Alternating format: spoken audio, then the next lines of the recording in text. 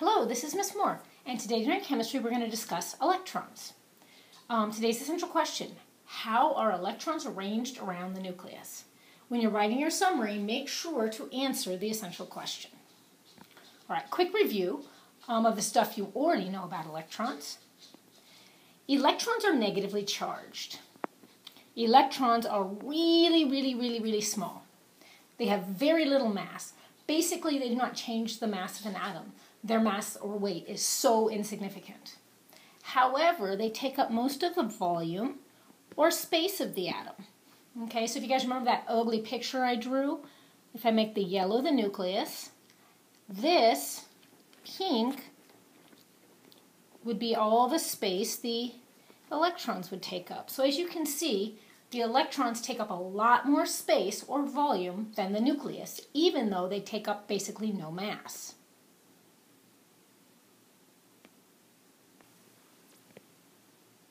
Okay. Electrons are found outside the nucleus in what we call the electron cloud. And it was once thought by Bohr that electrons orbit the nucleus like planets orbit the sun. So let me draw a real quick picture, a model of the atom that probably most of you have seen. So we've got the yellow that's the nucleus, and then we have the electrons going around and around the nucleus.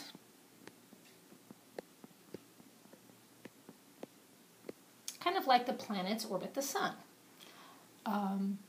So this is a model that most students are familiar with because it's an easy model to draw.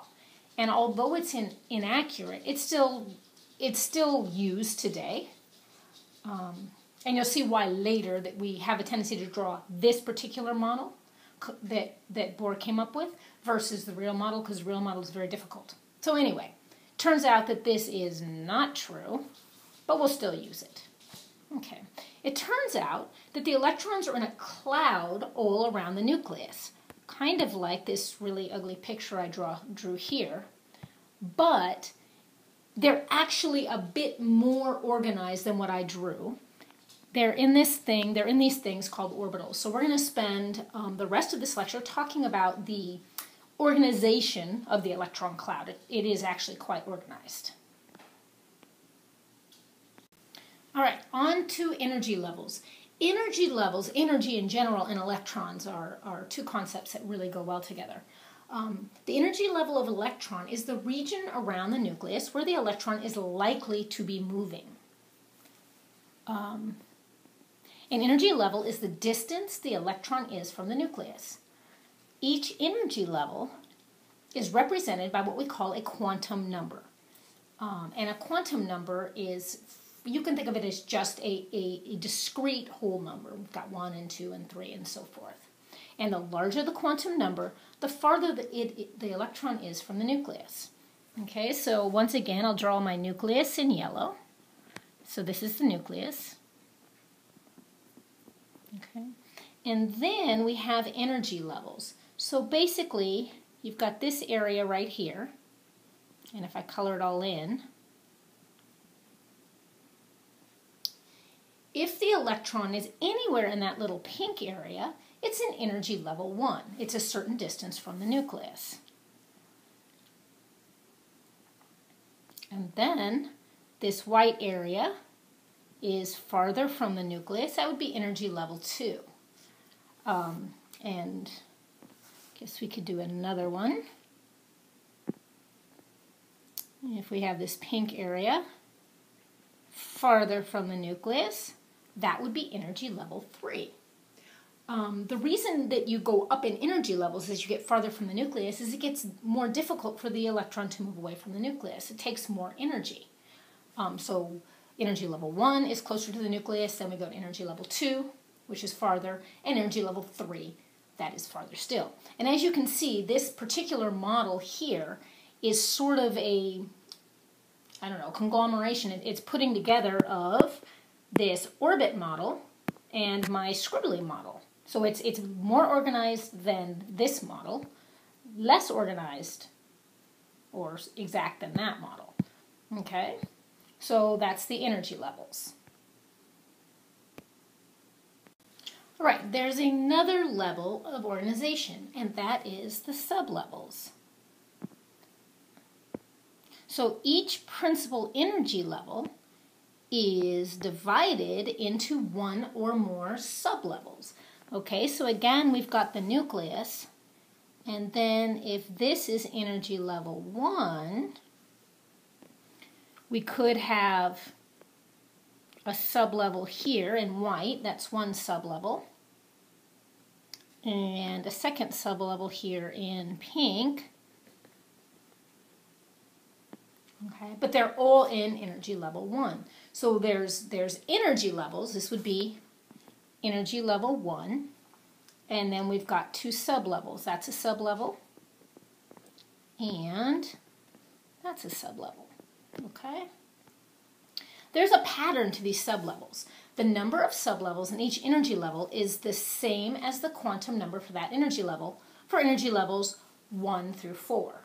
Okay, so energy level 1 has one sublevel. Energy level 2 has two sublevels. Energy level 3 would then have 3 sublevels. Energy level 4 has 4 sublevels, and then energy level 5, 6, 7 all have 4 sublevels. Okay, so if you go back to this drawing, you can see that energy level 1, the pink one, is smallest. That's why there's only one sublevel. Energy level 2 is larger. It can fit more sublevels. It can fit 2. Energy level 3 can fit 3, and so forth. There's a third level of organization that in the electron cloud, and that is the orbitals. So each sublevel contains one or more orbital. An atomic orbital is a region around the nucleus of an atom where an electron with a given energy or a given energy level is likely to be found. Think of an orbital as a specific location for a specific electron, and each orbital can hold 2 electrons, and that's going to become very important soon. Okay, so there's 3 levels of organization. There's the energy levels, and that's the exact distance from the nucleus. There are the sublevels, and that's sort of the area within the energy level that the electron will be. And then there's the orbital, and you can think of the orbital as the exact seat that the electron is in. All right, let's go back and talk about sublevels, and with that, their orbitals. Okay, there are 4 different types of sublevels. Their sublevels are named with letters, S, P, D, and F. Remember that energy levels, or quantum energy levels, are named with numbers, 1, 2, 3, 4, 5, 6, 7. Okay, sublevels are named with letters, S, P, D, and F. Okay, the S sublevel has what we call a spherical shape. It's, like a circle, but 3D circle. It contains only one orbital. And remember, how many electrons can fit in one orbital? 2 electrons. So a total of 2 electrons can fit in an S sublevel. Okay? And the S sublevel has the lowest energy of any of the 4 sublevels, and we'll talk more about that later. So here is a sort of a picture of an S sublevel. Okay? Then we've got the P sublevel. The P sublevel, we say it has a dumbbell shape. Doesn't look much like a dumbbell to me, but whatever. It contains 3 orbitals. So if it has 3 orbitals, each orbital can hold 2 electrons, so it can hold a total of 6 electrons. And the P sublevel has a higher energy than the S sublevel.